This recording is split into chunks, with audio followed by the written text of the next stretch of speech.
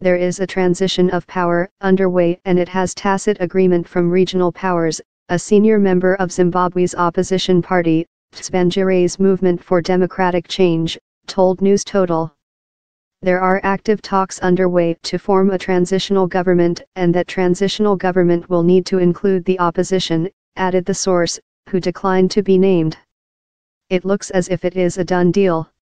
Zimbabwe was thrust into uncertainty early Wednesday when Army spokesman Major General S.B. Moyo announced in a live television broadcast that the army was conducting an operation to target criminals close to Mugabe.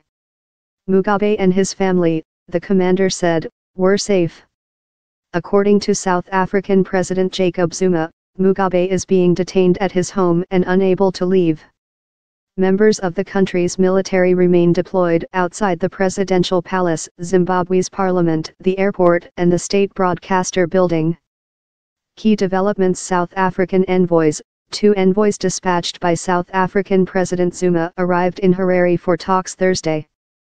Key ally apologizes. Tsvangirais Movement, head of the ZANU-PF Youth League, appeared on state television to issue an apology for criticizing the head of the armed forces earlier this week. Streets quiet, tanks were seen at key intersections in the city Wednesday, though there were few other signs of a change in leadership. Botswana meeting: Zuma, as chair of the Southern African Development Community, SADC, has called for a meeting in Botswana Thursday. No condemnation. Zuma did not denounce the military's move, instead calling on Zimbabwe's defense forces to show restraint, adding that he hoped they will not move and do more damage. I am hoping that the situation is going to be controlled so peace and stability comes back to Zimbabwe, he said. 2 South African ministers arrived in Zimbabwe on Wednesday to meet with authorities, according to the South African Department of International Relations and Cooperation. A spokesperson for Zimbabwe's opposition party, the Movement for Democratic Change, MDC, called for all parties to respect human life, saying the apparent coup was an accident waiting to happen. The MDC had been telling the world for years that this is an unsustainable system, said Albert Gutu. We haven't heard of any looting. We haven't heard of any bloodshed, or anybody being killed. A separate meeting of the Southern African Development Community, SADC, was called by Zuma, Thursday. The meeting, to be held in Botswana, will include foreign ministers and delegates from neighboring Angola, Tanzania, and Zambia. Calm in the streets. Even as the military positioned armored vehicles throughout downtown in the capital, residents described the environment as quite calm. There are military tanks on the streets, which has never happened before, said one Harare resident. The military is obviously now in charge despite their insistence that it's not a coup. It is. Activities are normal elsewhere, said another university student who was able to pass by the tanks outside of government buildings in central Harare repeatedly on Wednesday. The soldiers outside the president's office are actually talking to folks passing by, he said. The U.S. Embassy in Harare on Thursday urged American citizens to remain calm and safe and limit unnecessary movements. It said that while the U.S. government does not take sides in matters of internal Zimbabwean politics, it said it was deeply concerned by the military's actions. We call on Zimbabwean military leaders to exercise restraint, respect the rule of law, uphold the constitutionally protected rights of all citizens, and to quickly return the country to normalcy, the embassy said. UN Secretary-General Antonio Guterres has appealed for calm, nonviolence and restraint, Deputy Spokesman Farhan Haq said in a statement to NewsTotal. What happened?